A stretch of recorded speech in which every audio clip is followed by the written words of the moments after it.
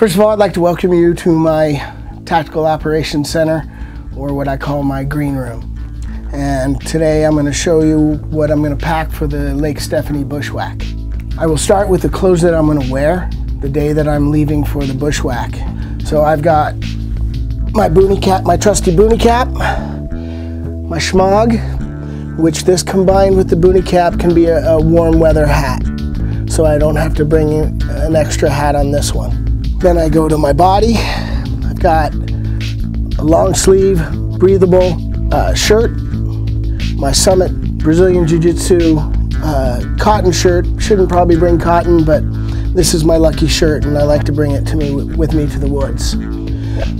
Then I've got gloves for my hands, belt, shorts, knife, long underwear, knee pads, socks, and boots.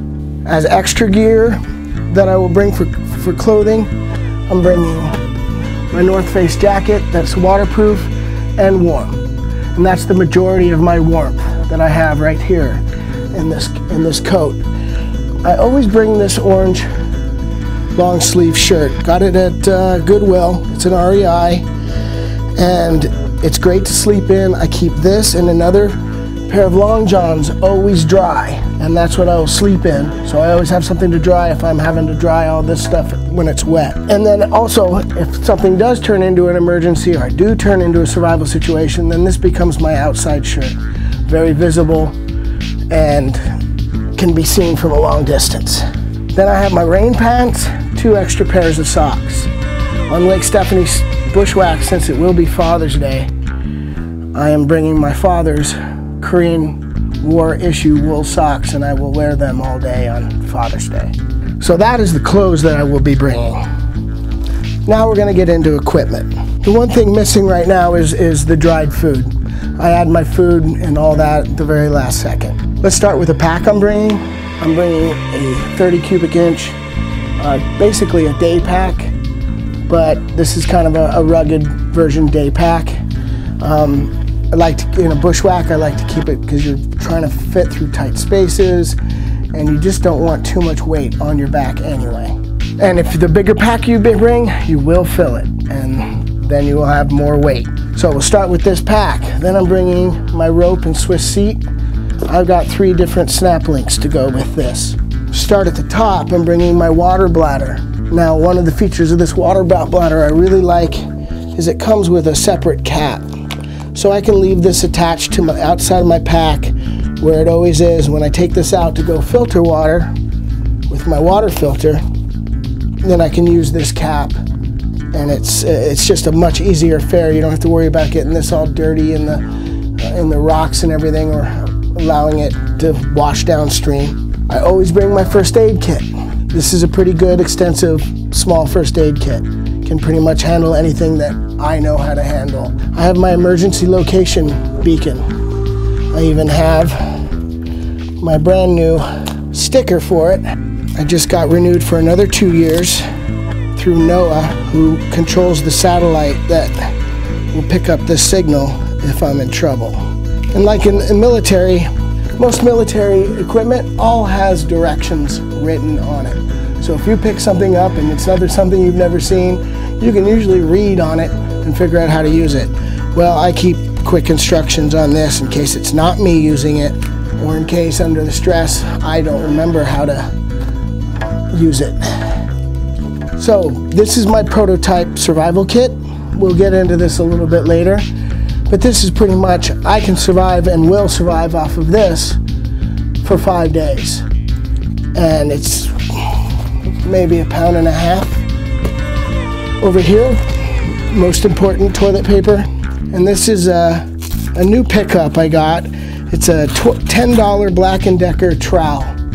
And it came with a serrated edge on one side and a knife edge on the other, and on the front, well, I took it to a tool sharpening place and they did a pretty good job at sharpening it. So it's really easy to dig your poop hole now. And it's cheap, it's pretty light.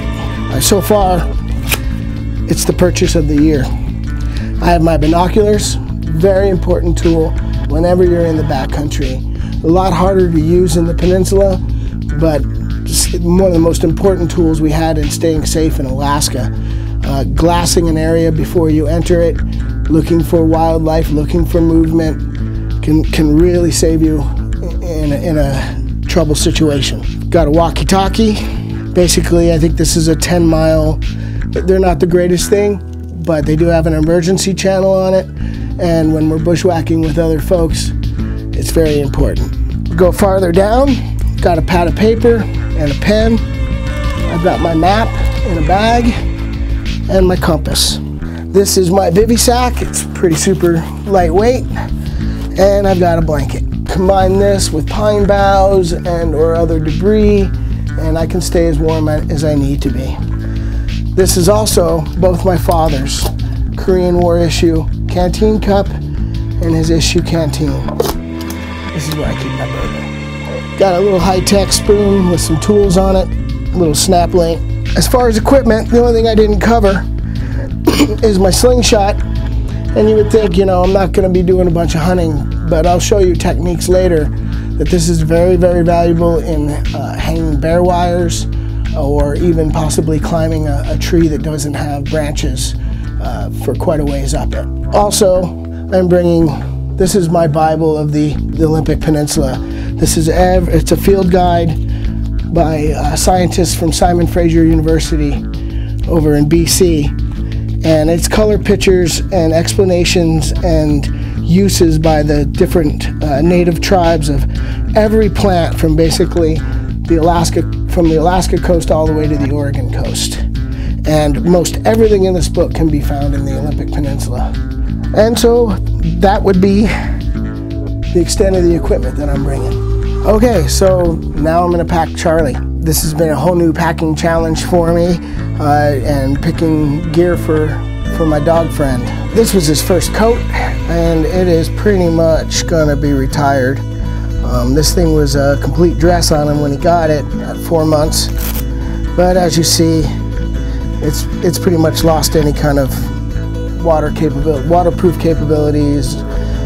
When he goes to sleep at night, this is kind of his sleeping coat. Got a couple poop sacks right here. This is his saddlebag pack, his leash, which is kind of very important.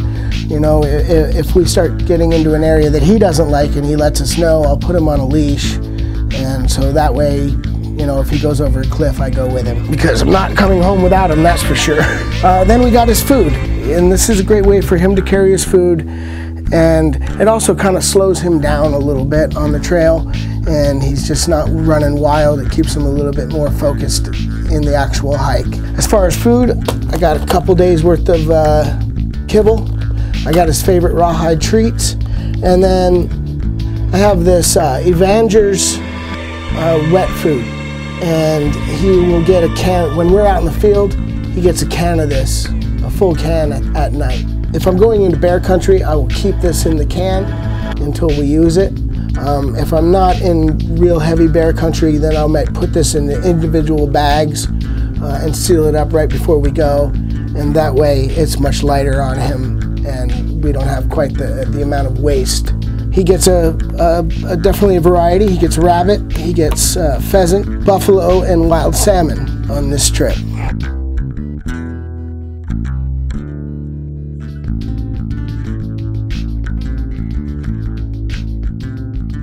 One thing that I've done with Charlie is really establish a treat regimen when I have certain calls. And this is the most important one he's learned, and it's worked really well. I mean, if he's a ways away, or he's busy, or he's even doing things that I'm not happy with, I can call this. So far, 80% of the time, he shows up and reports for duty. Platoon dog, post! Attention! Present paw. Right paw, soldier. Good boy. Sit, sit. Say good boy. Good boy. Okay. We're not gonna make you carry this all day. Just part of the day. You ready? Good boy. That's a good boy. Go with the fish trap. Okay, I'm gonna do your back strap. Ooh, I touched your penis. I'm sorry. Yeah, there we go. Now what do you think? You're not too happy about it. No, we're not going to do this to you yet. You'll get your fill of that.